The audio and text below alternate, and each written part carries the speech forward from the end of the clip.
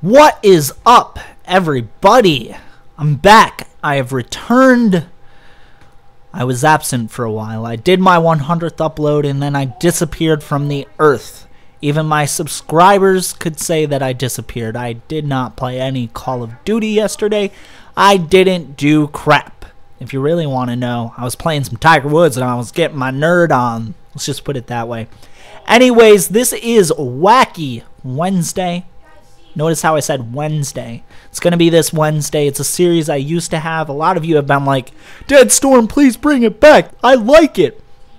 Okay, I understand. I'm bringing it back a little bit. I'm going to try and make it maybe not Wacky Wednesdays, but Wacky whatever day. You know, I really can't stay committed to a series, too committed. I do the mail series. I'm going to have that up soon. But I do it when I want to and when I can. That's my honest opinion. If you guys really want more Wacky Wednesdays in the future, you can have it. First thing I want to put out before I do this Wacky Wednesdays is I'm going to talk about my subscriber gameplay submission form. I have a form on my channel where you can submit your gameplay to be used in one of my commentaries. It has to be a 3KD or higher gameplay. It can't be too campy. It can't be infected or drop zone. I mean, those game modes are really easy to get gameplays in. It has to be a regular game mode. Maybe some search, maybe some, I don't know, domination, team deathmatch, something like that. Like I said, not too campy, and it has to be under 10 minutes. I can't commentate forever and ever.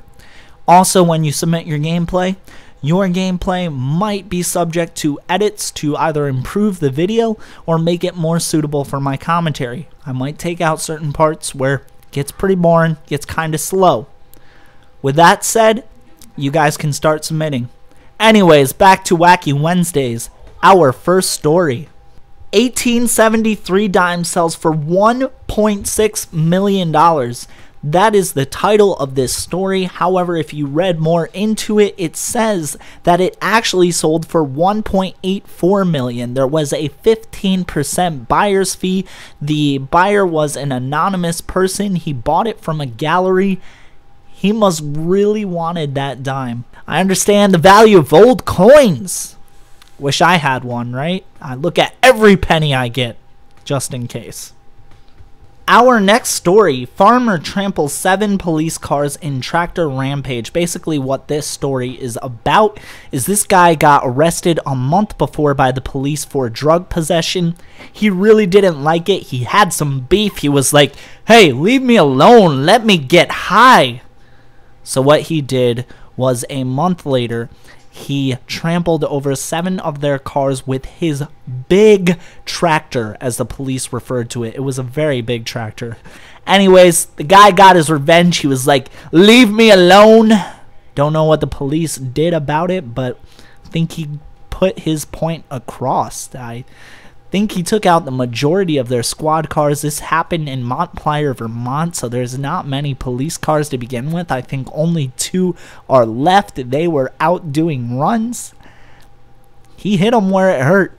Just put it that way, but they're going to hit him back where it hurts. It's going to be a ball shot. Our next story. Pet store thief stuffs puppy into pants. Yes, you heard me right. He tried stealing a 10-month-old puppy. Net value $1,000. He actually began the robbery trying to distract the clerk while getting money out of the register. When that didn't work, he was like, you know what? Still need money. Why don't I just stuff this puppy in my pants? Enjoy the sight, little puppy. I feel bad for that puppy. I can't imagine. I would have died. I don't know what. Anyways, the store owner, Harsha Pereira, said the store video shows very clearly he's taking the dog and putting it in his pants. The puppy is trying to get out, and he's pushing it back in. Oh my god. Poor puppy. The store owner's son proceeded to say, then he covered it with his shirt. Bye-bye, puppy. Enjoy the dark. Oh my god.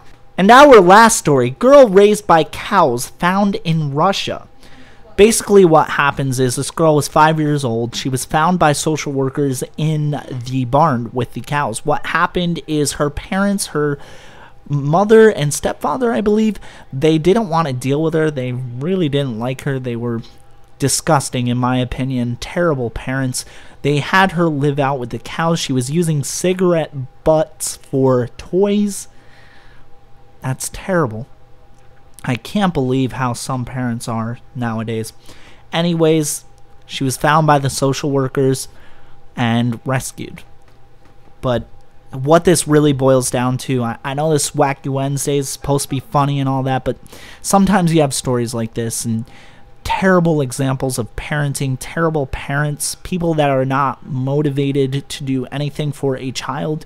I strongly disagree with the way they treated her. I think it's ridiculous, but you know what? That's a whole different commentary concept, something that I can talk about later if you want me to. I'm done with it. I really don't want to get into more detail about it. Anyway, that is it for this Wacky Wednesday. Hope you guys enjoyed. If you did, please leave the video a like rating. Remember also that I have the subscriber gameplay submission form if you would like to have my commentary over your gameplay. Also remember that this is not a permanent series. Like my mail series, I will post a video whenever I feel like I'm up to it. If you guys did enjoy it, please request more of these. Have a great day, guys, as I will too. Peace, guys.